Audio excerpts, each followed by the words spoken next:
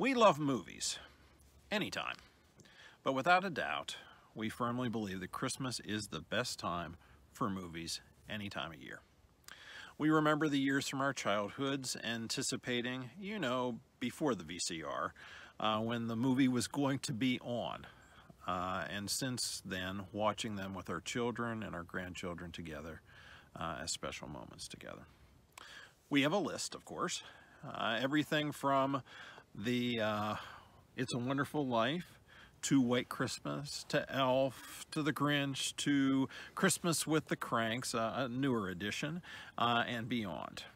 Each December, they are almost must-sees for us to feel like Christmas is coming.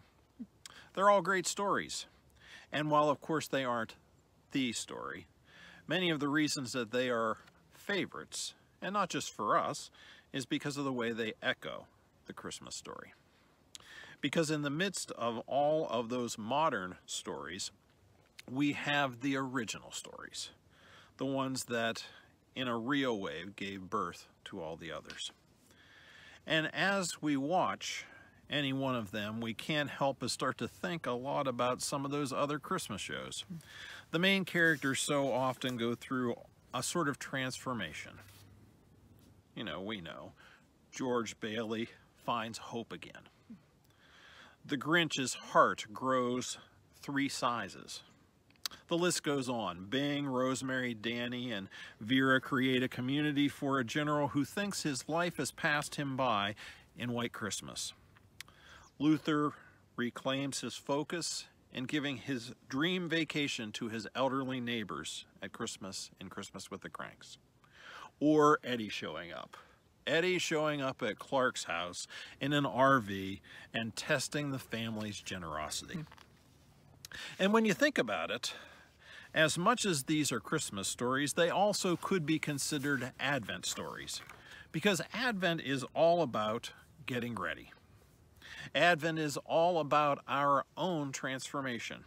It's about preparing our hearts for someone who is coming, and about opening it up in a new way of being.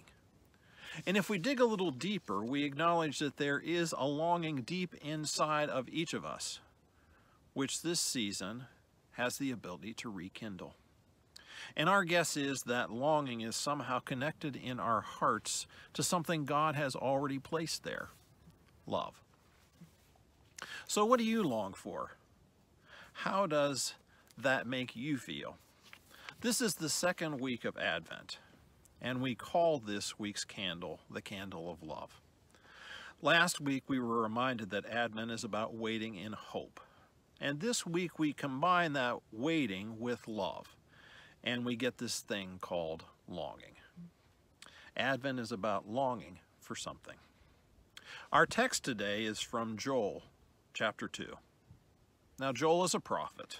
Yes, we know another prophet, but this one is with a wholly different message and scenario. Joel is not delivering your usual prophetic warning. Destruction is about to befall all you for all the ways you and your country Israel have turned from God. No, Joel is talking to people who are not being blamed or being held responsible for a current tragedy. And it is a truly natural disaster. For them, it was locusts, plagues and plagues of locusts, which brought total destruction on the land. The stories of the Israelite nation, as we hear through Scripture, describe the struggles they had with God, and they go through their ups and downs. Last week we preached from the book of Daniel and recalled a nation taken into captivity and exile for 70 years by the Babylonian Empire. The Persian Empire eventually conquered the Babylonians and allowed the Jewish people to return to Jerusalem and rebuild the temple. Their long exile was over. Ta-da! God had fixed it. Everything was going to be normal, right? It's all going to be fine. That's what had been promised. Everything is back to normal, but just like we are struggling with things not being normal and desperately wanting them to be, the Israelites were struggling as well. The prophet Joel called the people to come and worship in the midst of all the devastations of the year back in the Promised Land. And remember, worship involved bringing offerings of the land to the temple. But Scripture tells us there was nothing to offer. The land was ruined, the crops and animals were gone, leaving the Israelites empty-handed. They couldn't worship the way they were used to. But still, all of them, even the people usually left out, were to bring what they had, their hearts, their minds, their strength, all broken open. God would take care of the rest, though maybe not quite in the way they had expected.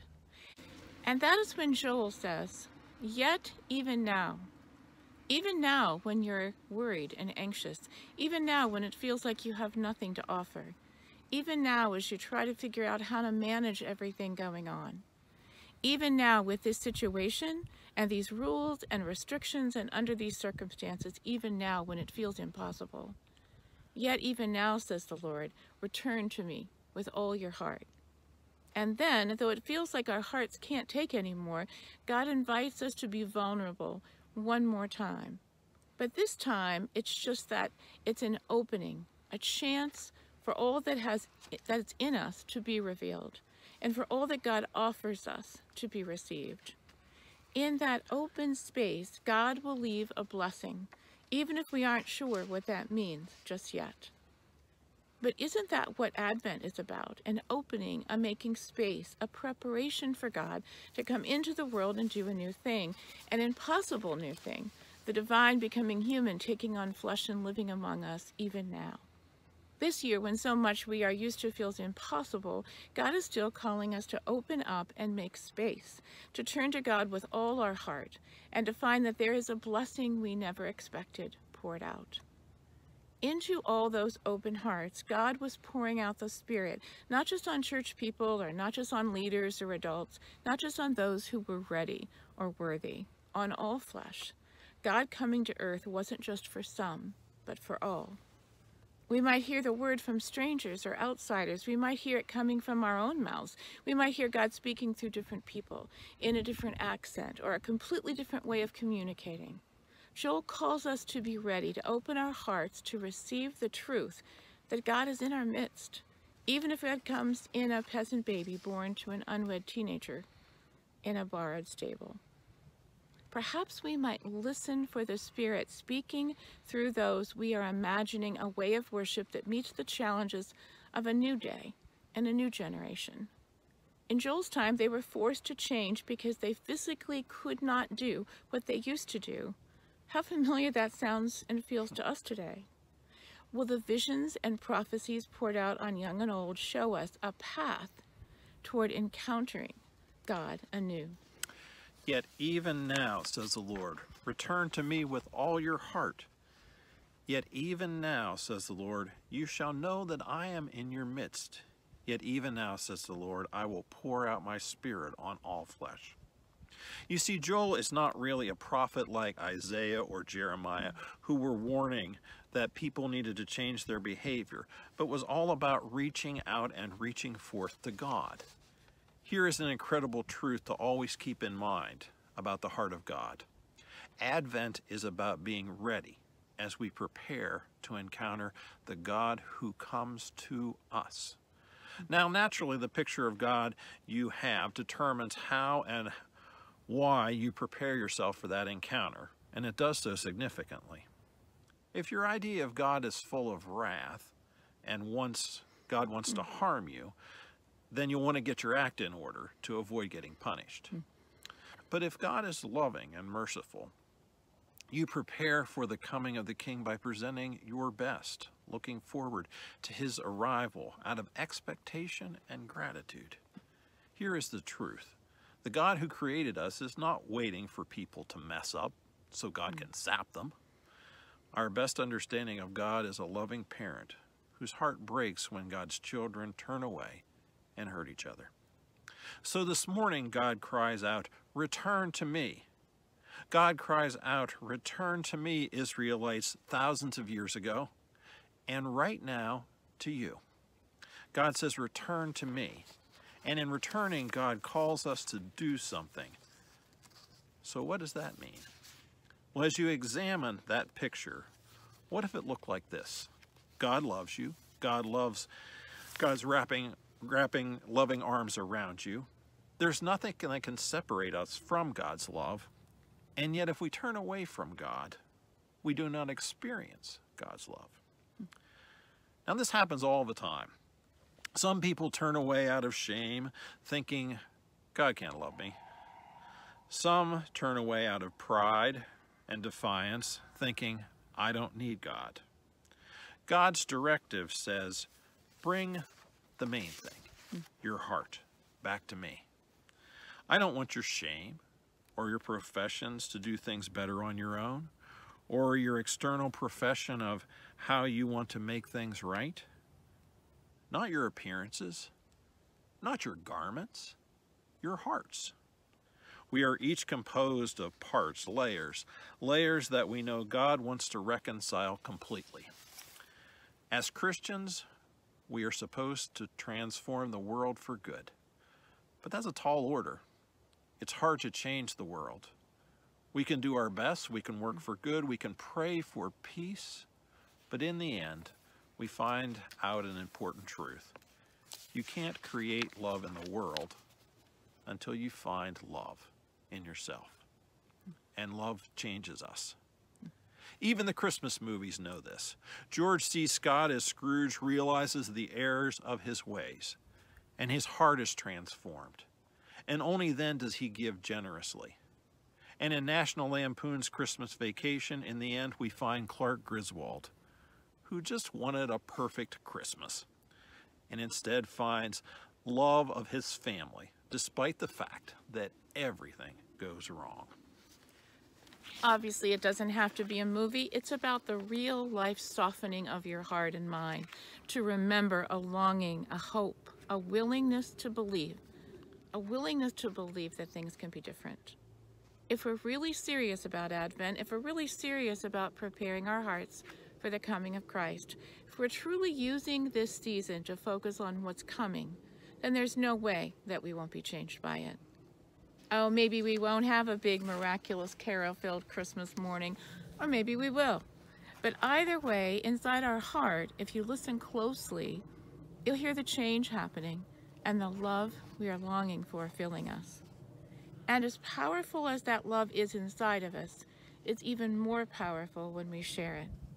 What if in the face of all that we find troubling in the world, we showed the world what God's love really means? What if we showed how powerful it could be and is? When the Grinch saw the love that the Who's had, when he realized that this love was inside of them and couldn't be taken away, that's when he realized what it was all about, and that's when he was changed too. You and I, we're not Who's in Whoville. We're disciples of Jesus Christ. The world calls us Christians. And we're the people who spend this time of year preparing our hearts for the one who is yet to come and being transformed in the process. And we have something we can share with the world. This time of year, no matter what's happening around us, we're called to prepare our hearts to love anyway. We're asked to open them up and to get ready to welcome Christ into the world. But more than that, we're called to love that world.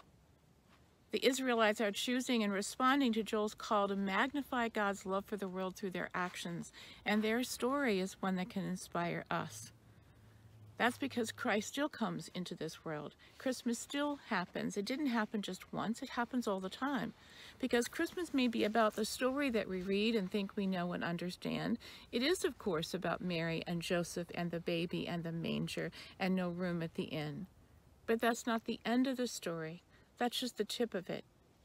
The great Christmas story continues to play out, and the truly incredible thing is that you and I are invited onto the stage, and we even get to choose our own lines. In your encounter with God, you continue to change, to be shaped, transformed as your inner selves change to show as your outer self changes, just as your inner self did, to reflect this godly love to the world in what you do. This may be an Advent and a Christmas like no other, but in the most important way, it's the same as ever. In the disruption, in the darkness, in the wondering and the waiting, Emmanuel, God is with us. Those characters, whoever you love in the movies. Wallace and Davis, Scrooge, George Bailey, and all the rest. Those are great stories. But so is yours.